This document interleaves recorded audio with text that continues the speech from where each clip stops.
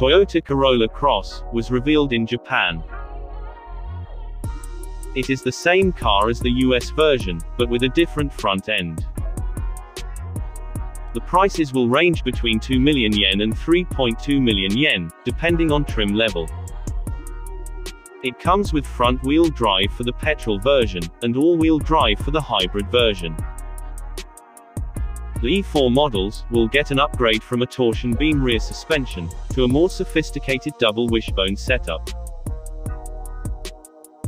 The car will go on sale in October.